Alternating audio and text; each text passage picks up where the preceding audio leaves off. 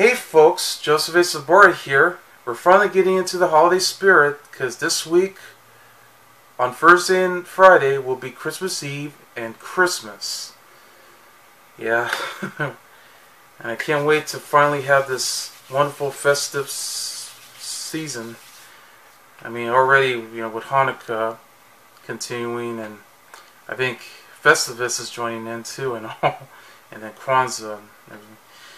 Well, I decided to review a holiday favorite, but this time it's going to be the sequels. Now that I picked up the Blu-ray sets of the free movie collection, because I had a gift card for Target, and what do you know, it's the Santa Claus movies from Disney. Yes, the movie that made Tim Allen a rising star, starting his movie career after his successful comedy sitcom, Home Improvement. Yes. Now, I did review the first movie, which is a classic on its own, where it actually shifts tones. It's a family-friendly film, mixed in with adult-oriented. I mean, that's why you have Tim Allen throwing in all the wisecracking jokes and everything that's in there. Some jokes that even kids wouldn't get. But whatever the case, it really works. And it's joined by their sequels. After their success with the first movie in the 2000s, we had the Santa Claus 2, where this time Scott Calvin, who's played by Tim Allen, now Santa Claus, he was just joined in to find a Mrs. Claus.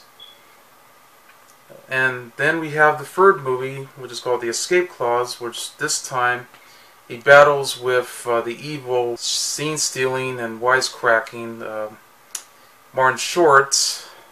He's always playing all these weird characters and all, but he's always been a delight playing Jack Frost. Yeah.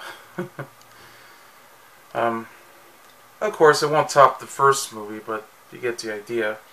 It has all the features.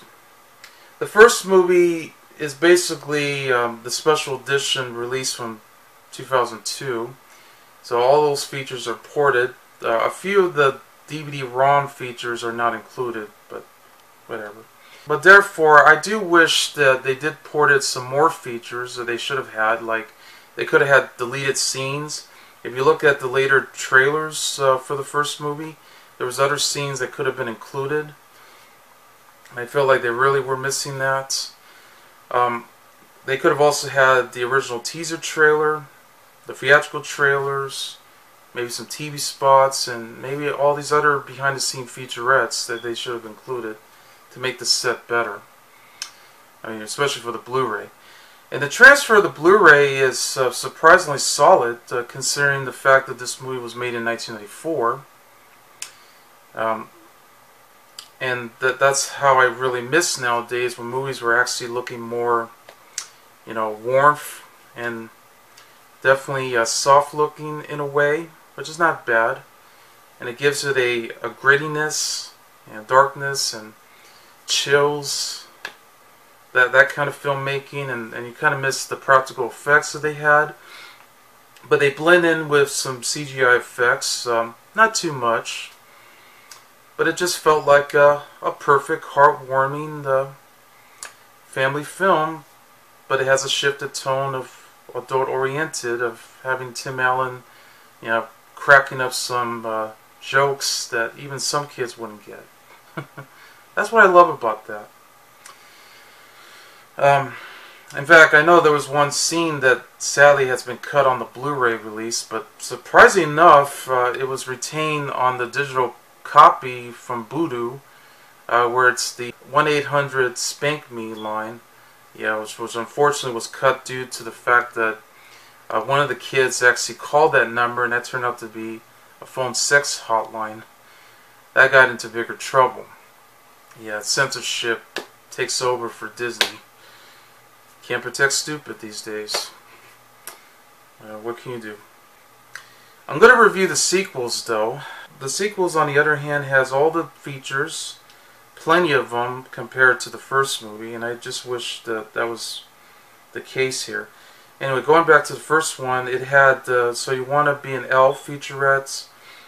Yes, what you have Bernard the Elf, played by David Krumholtz, explaining of all the EPK on how they did the movie, which is nice, but it's pretty short.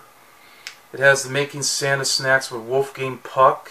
Yeah, he's a very famous chef. You know, they were making pizza, Christmas cookies, and all these other kinds of snacks. And then there's the Night Before Christmas shorts, the very famous short from Walt Disney Silly Symphonies from 1933, based on the original poem, where you see Santa Claus, you know, just already delivering all the toys to all the children who are already in bed during Christmas Eve, and you see all these toys doing all the work, you know, setting up the Christmas tree. A very nice short film, I mean, which actually appeared on The Wonderful World of Disney, among others. Yeah. So it's cool to have this on the Blu-ray, which is also on the DVD too. So Santa Claus 2 have deleted scenes, so it has some nice scenes joining in. You got a commentary by director Michael Lembeck, who took over for John Pasquin, you know, who directed several episodes of Home Improvement, among other shows, and actually his mentor for Tim Allen. You got bloopers from the cast, you know, showing, yeah, which is the gag reel. These a lot of gags thrown in. The Inside the North Pole with Curtis. Yeah, Spencer Breslin playing Curtis the Elf, the assistant for Bernard, which I know he'll take over for the third movie.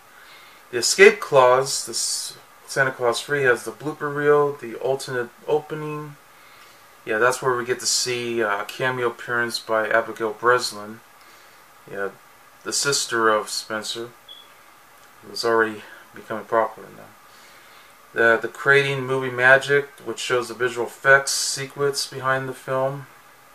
Yeah, they show the new comedians on set, of course, Tim Allen and Martin Short, or Marty. Jack Frost and Mrs. Claus, a very different look. Yeah, that's why they're giving a special look to them to make it look better than ever. And once again, audio commentary by Michael Lembeck. So, got it all right here. Yeah, the slipcover, I mean, this is brand new, by the way. That's why you notice the Disney Movie Insiders. So you use the code for Movies Anywhere. So here, this is from the 2019 release. It has all the Christmas lights all around, and yeah, it's still using the cover of Santa Claus, you know, Scott Calvin, played by Tim Allen. That's for the third movie. Yeah. Yeah, of course, the first movie only being PG rated, while the sequels are G rated. Okay, it's hard to get that out. Yes, this is what it looks like. The third disc is that's all stacked up together with the second movie, so I'm just gonna leave it that way. So why not? And this is just the digital codes. I already used it. Which thankfully it might include the original cut, but it won't be on the Movies Anywhere. It's going to be on the Voodoo one. Okay, well, anyway, that's a nice set right here. So now I'm going to be reviewing their sequels, starting with the Santa Claus 2 from 2002. Now originally, though, it was going to be called the Santa Claus 2 Escape Clause, which eventually would be the third film. If you look back at the original teaser trailer for the second movie, it was actually, believe it or not, the original teaser trailer for the first movie, but they just recycled it, so you could tell that Tim Allen looked quite younger at the time, where, you know, he was holding the snow globe, and then he accidentally dropped it, and they even shot this tilted too. So we begin to see the story of how, you know, Santa Claus just fell off the roof. He dies and he disappears, and suddenly Scott Calvin takes over for Santa. I mean, you know the story, where he is already divorced, he works at a toy corporation, with his boss, played by Peter Boyle, God rest his soul. And apparently during Christmas Eve, while his ex-wife, who's now married to a shrink, Neil, his ex-wife, of course, is Laura, and they're both played by Judge Reinhold and Wendy Crewson. It leads to a lot of family conflicts. I mean, Charlie eventually just couldn't handle dealing with the divorce that's going around, and the fact that he's dealing with her new husband and now father, his first father, of course. I mean, he was at first just having some tough times, but he was already feeling very lonely, very depressed, because kids at school made fun of him, that sort of thing. But therefore, their dinner, where he burns the turkey, things were not working out, so they have to go to Denny's, and then next thing you know, just getting ready to bed for Christmas Eve, they found out Santa was on top of the roof, and we know how that goes. And then Scott takes over. They found the reindeers and the Santa sleigh on the roof, and then they continue to go on. And you know how that is. They went to the North Pole. That's where we meet all the elves, including Bernard. And that's where we begin to find out the whole story, where now he's going to become the new Santa. Because of the claws that he discovered on the calling card here. And and then the following year, he now starts to become Santa. He's starting to gain weight. His hair is now turning gray and white.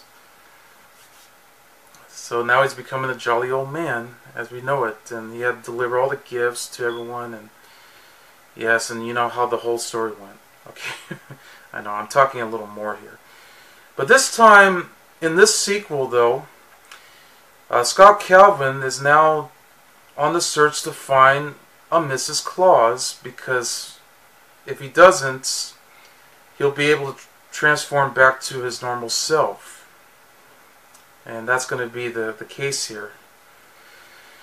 So anyway, I enjoyed this movie at the time when I saw it. I mean, it is quite different from the first movie, because this time it's G-rated, as I mentioned, and the special effects, I mean, this is 2000, by the way. I mean, things seems to change compared to the effects in the 1994 film.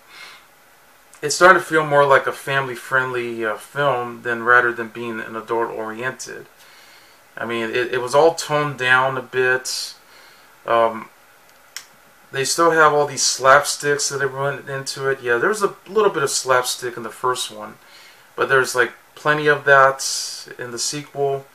The effects looks more pasty this time. It looks incredibly vibrant,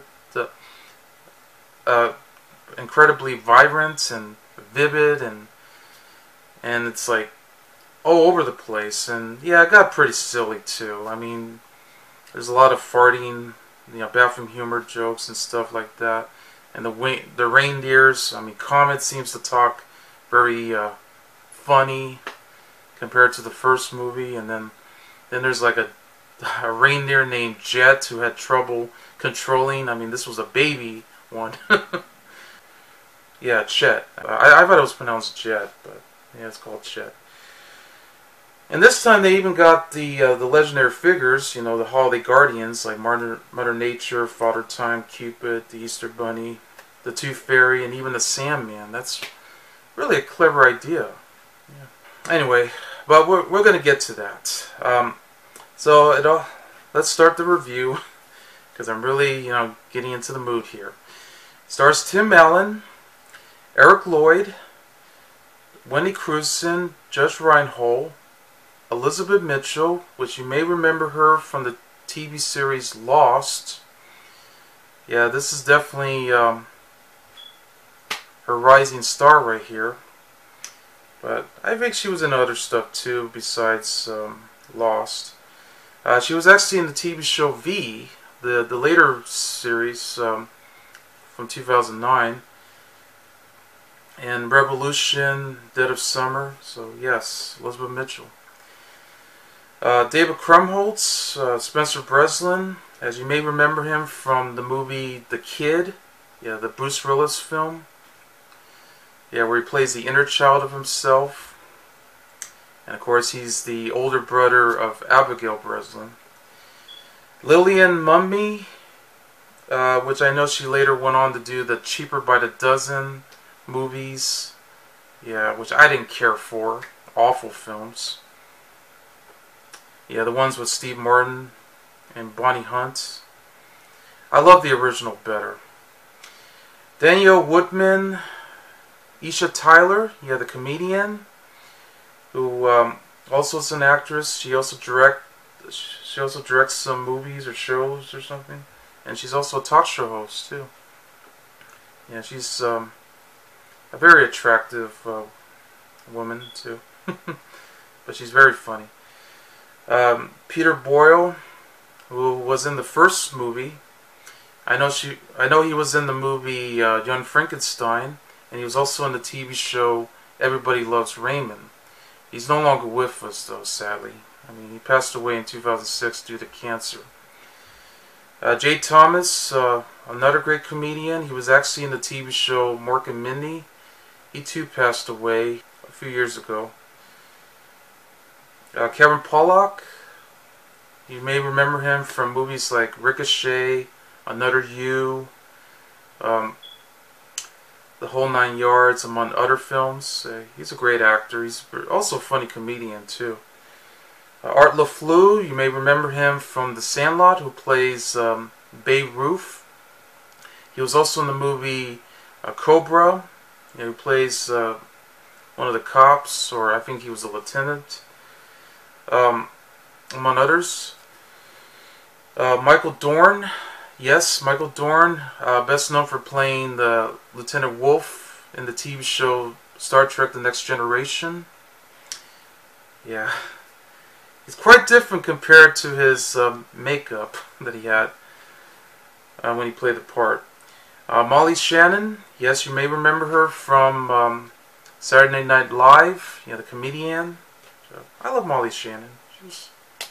She's very quirky, very funny at times. And she's sweet. Bob Bergen, longtime voice actor, who's been doing the voice of Porky Pig, among others. And Kath Soucie, yes, best known for doing the voice of Phil and Lil on Rugrats. And she also did the voice of Sneezer, the mouse, from the TV show Tiny to the Adventures, among others. It's written by 5 writers, I can't believe it. Don Reitmer, Sino Paul, Ken Daurio, Ed Decter, and John G. Strauss. And it's directed by Michael Lembeck, who's an actor, and he has done many appearances of shows, but he also went on to direct some TV shows and movies too. He's a great guy. The movie begins set 8 years later. Scott Calvin, who's played by Tim Allen, has already became the greatest Santa Claus we ever have at the North Pole. Already delivering gifts for all the children and adults out there. Exactly what they want. That is until the head elf, the leader of all the elves, Bernard, played by David Krumholtz, who is now joined by his new assistant, Curtis, who's played by Spencer Breslin, by showing him the keeper of the handbook of Christmas to inform him that there's actually another Claus. And that turns out to be the Mrs. Claus, who of course would soon be played by Elizabeth Mitchell, who happens to be the principal named Carol Newman. And before we get to that, Scott is now being pressed to get married before the next Christmas Eve, or the clause will be broken and he'll stop being Santa forever. At the same time, Abby the elf had delivered an even more distressing news. And yes, she takes over for Judy, who was of course played by Paige Tanada. Now this time She's played by Danielle Woodman. But we found out that now Scott's son Charlie, who's played by Lloyd, who's now a teenager, a very juvenile teenager, is on the naughty list. So now Scott must return to his home to search for a wife and set things right with Charlie. So he brings up when he visited the Council of Legendary Figures. Yeah, that's where we got Mother Nature, played by Aisha Tyler, Father Time, played by Peter Boyle, Cupid, played by Kevin Pollak, the Easter Bunny, played by Jay Thomas, the Tooth Fairy, played by Art LaFleur, and the Sandman, played by Michael Dorn. So to cover his prolonged absence, both Curtis and Bernard find a plan to actually create a doppelganger of Santa, and it happens to be a toy Santa version of himself. So that way, he'll be able to take over the job, which I know it's going to lead to bigger problems. So cloning himself. But much to Bernard's horror, after his request, Bernard reluctantly plays along and tells the other elves that Santa has a new makeover, so they won't question who he really is. And because of the appendix ends of his contract, Scott undergoes a desantification process that eventually turns him back into his normal self. And that's how it happened. But with only a limited amount of magic to help him, I mean, he's also wearing his watch just to find out how the process is going to change. Scott returns home to his ex-wife Laura, played by Wendy Crewson, along with her husband Neil, the shrink, played by Judge Reinhold. And this time, we learn that Charlie now has a sister. Yeah, they have a new daughter named Lucy, who's played by Liliana. Charlie was hanging around with his friends, sputting out some graffiti around the entire halls of school, through the gym, the locker rooms, and everything around, only to be caught by his principal, Carol. The main reason why is because, well, we learned the secret behind Charlie was that he doesn't always get a chance to see his father again, and another problem is that since he's the only one who still believes in him, it's also because Carol was pretty much a non-believer, and just like how his mother and father were, well, Neil, of course, because we know the story about what happened in the first movie.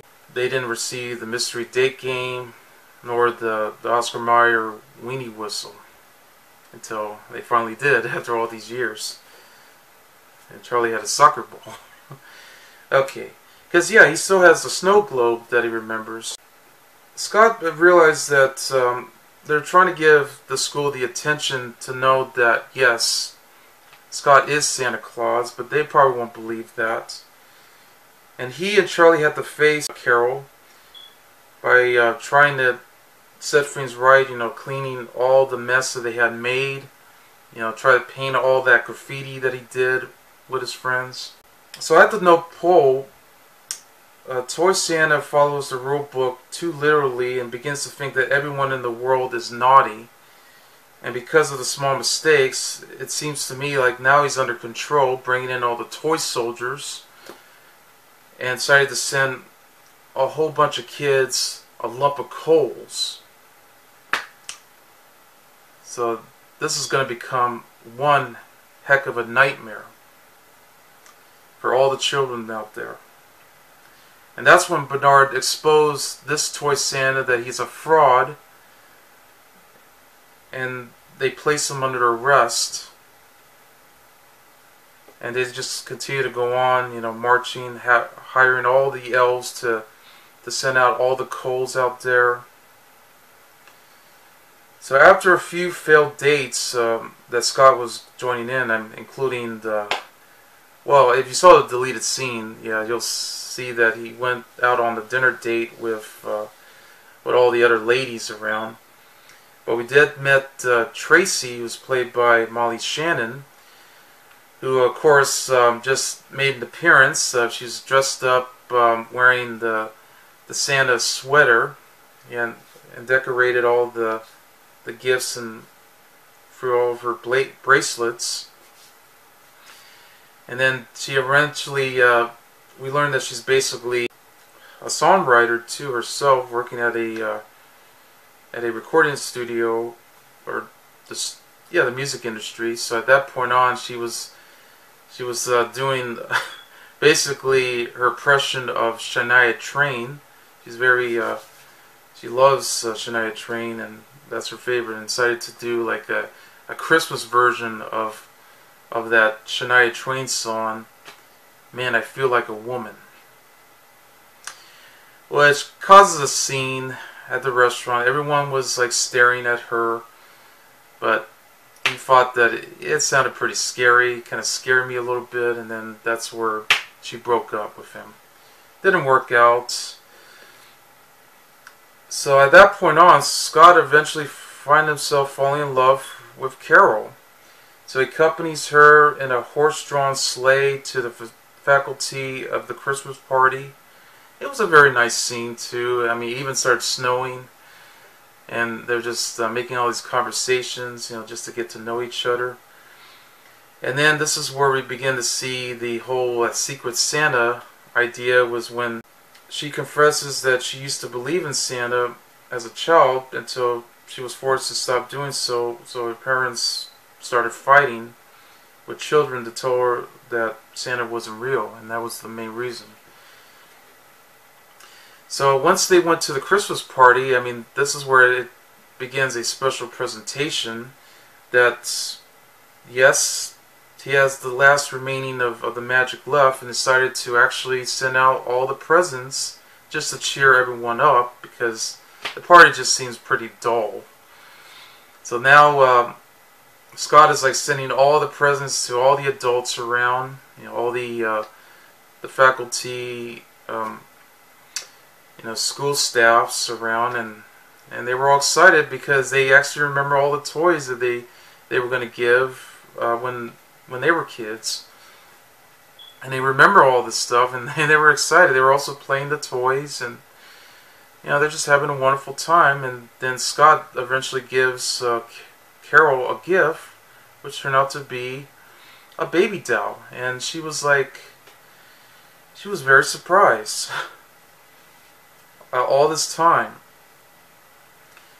until Scott reveals the truth, the unbelievable truth, which I'm not the biggest fan of that cliche. And that's where Carol was very shocked to find out who he really is, and that's where she felt a little furious and very shocked and surprised, and decided to have Scott leave. Well, that also led to another conflict too, was when already Charlie, along with his friends, were just going around throwing snowballs at her house, and this is where he realized that yes, Scott was falling in love with Carol, and this is where it became a problem. Like he did this behind his back, like he thought he was going to be on his side. If he wasn't going to get into trouble, like he wasn't going to get, suspended from school or getting punished or anything like that. And just to have to do all the community service, clean all the mess that he made with all the graffiti. Anyway, therefore, Charlie confessed to Scott how it is hard for him that Scott is never around like other fathers, and then reveals the pressure that he's under to conceal the secret that his father is Santa. So Lucy managed to convince Charlie not to be mad at him, which leads Charlie to convince Carol that Scott is Santa by showing her his snow globe, and this is where she begins to find out herself. So Curtis flies in to tell Scott about the Toy Santa's plan. So they had to join in with the Tooth Fairy. hoping that they'll find a plan to actually, well, this was what led to the slapstick here, to pull out a tooth, which turned out to be, well, at first they were going to do it for Scott, but then apparently Lucy decided to actually do it herself. Yeah, she realized her tooth fell off, and so now they form a plan to actually stop the toy Santa along with the toy soldiers. It's going to lead to a battle between all of them. So now Scott joining in with Carol along with the Tooth Fairy, as well as Charlie and Curtis, to go rushing by to the North Pole to stop them. And this is what leads to the scene where Scott is now joining in with Chet. Yeah, who's going around just flying around, having trouble, stopping. We already noticed they're also joined in by Comet too, who just had to eat all of the chocolates, all the candy around. Yeah, he gained so much weight. Yeah, I also forgot that. Yes, he was actually joined by Comet just to take care. So now they're about to rush to stop the toy Santa, who's from taking over and sending all the coals, and then this is where we lead to the fights. Scott finally stopped him, and now he won. And then everything went back to the way they were.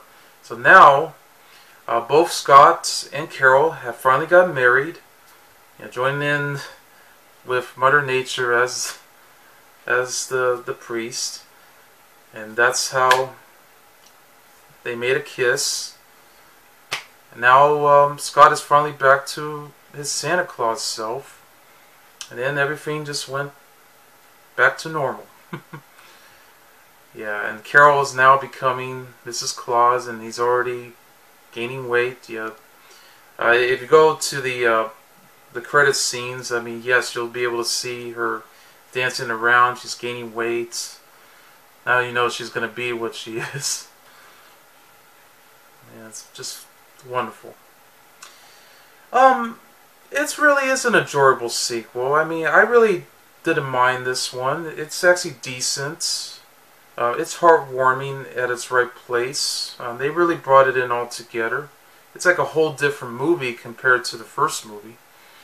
But I know it couldn't top the first one, and rightly so, because the way the film's tone turned out to be.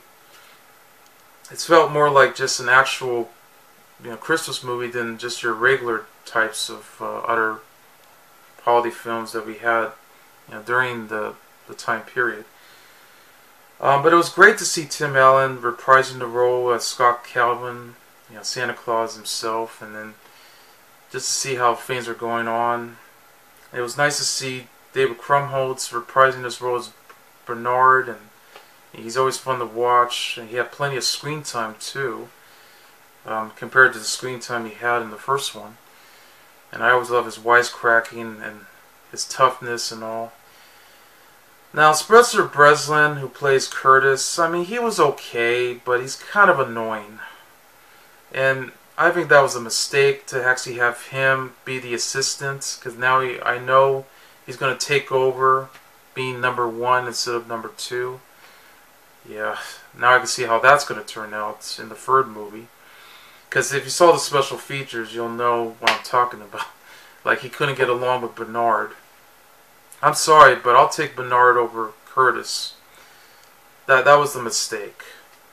I mean, I'd rather have Judy instead. Yeah, Julie. I mean, she's cute. I mean, she gets to make cocoa, trying to get the recipe right for like over thousands of years, maybe even more. I mean, she's way better. She's more smarter too. I know. They had to go there. But Abby's not so bad. I mean, sort of a replacement of her, but she could have been close. It was also nice to see Eric Lloyd, even though I didn't kind of like the change that they really went into him. I mean, even though this is the same Charlie that we all know, already but now as a teenager, it just seems like he's so juvenile the way he acts. And his friends is just, you know, your typical friends. You know, they're getting into bigger trouble, you know, with all the graffiti and everything. It just doesn't work. That was my issue here. Elizabeth Mitchell, wonderful presence as Carol Newman. She's also the best thing about the movie too. And I love her. She's a great actress. And her portrayal is definitely perfect. I mean, I love the scene where she actually goes by to this high school student.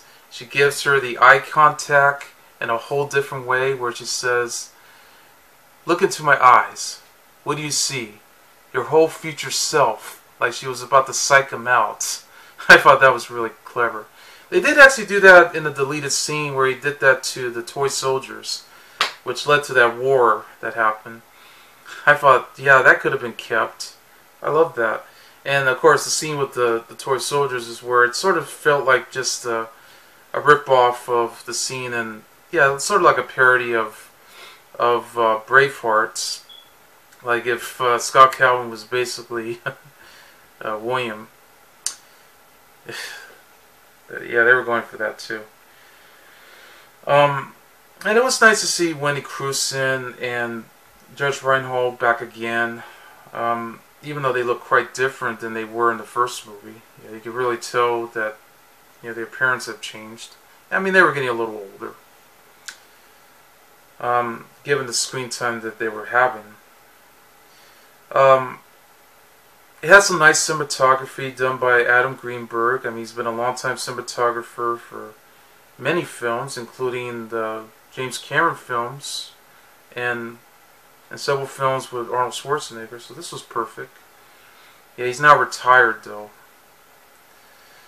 But I love the way he did it. The music, of course, was done by George S. Clinton. Yes, interesting enough, I mean, this is the same man who sang all these other songs like Atomic Dog. So he did compose it very well too, just to give it a more magical touch. The special effects in the movie, yes, it's all done in CGI. There's a blend in of practical effects. You know, they did use all the sets of what the North Pole looks like with the Santa's workshop and the elves' town that they got. Yeah, Elfberg. You get to see everything on there. That was pretty amazing how they did it. I mean, compared to the first movie, for that particular budget, you only get to see it underground. And it's supposed to be underground too, the way they shot that. So it looks even better than ever. But it still has the touch of what the 1994 film was like too. So I'm just going back and forth to it. So yes, the effects is basically, you know, 2000s effects. The special makeup effects were all done by Alex Gillis and Tom Warthog Jr. Yeah, best known for working together with the effects in the Alien films and other movies too. They've been a long-time companion for all the special effects and makeups, and so they're perfectly well designed the way they did it. I mean, how they created, you know, Santa Claus for Scott Calvin, and as well as the Mrs. Claus in the later scenes, and or any of the other magical touches here. The makeup on the elves too, with the glitters and all, and how they did them, just perfect. So yeah, it doesn't look too bad. Lilian Mumpy as Lucy is not so bad either. She's very cute. I mean, it's understandable because, you know, she's a little girl. Yeah, we're pretty much like that too as kids. You know, we too tend to go a little hyper. But, like, I mean, there was a scene in the movie where she started questioning Charlie while he was shoveling some snow. You know, trying to explain about his problems, and he was just giving a lot of hard questions. But there was a nice moment too where he tells Lucy about how he remembers his father as Santa. I mean, this was special, and this was a heartwarming scene too. You know, when the Scott arrives through the fireplace. Now, I do have problems, of course. I mean, the toy Santa was sort of unnecessary. I know, they're just going for another villain for Tim Allen to play. Like, this is his doppelganger, and didn't seem to work. I mean, they had some lame slapstick here and there, and all that, too. Now, going back to the music, yeah, the soundtrack has a blend of other holiday songs. You know, you got Smokey Robinson and the Miracles singing Santa Claus is Coming to Town. You got Run, Rudolph, Run by Chuck Berry, which is cool. You heard that in Home Alone. Jingle Bells, sung by Brian Sisler. And you even got the She Daisy song called Santa's Got a Brand New Bag. That's cool. And you got Eddie Money and Ronnie Spector doing the song Everybody Loves Christmas. Yeah, Eddie Money, God Rest His Soul. And of course, Hilary Duff singing the song Santa Claus Lane. Oh boy, that was awful. I hated that song. I don't like Hilary Duff. There was a song called Unwritten Christmas by Unwritten Law and Sum 41, though. That was actually cool. And then there's also Louis Armstrong's song, Is That You, Santa Claus? So they're all included here. This was, of course, the highest grossing sequel. It actually grossed $139.2 million out of its $65 million budget. You wouldn't believe it, because the first movie's budget was only at $22 million. So this was pretty huge at the time. You know, $65 million. It'd probably be the equivalent of maybe 200, actually, like over 200. So this is a perfectly amazing budget for a film like this.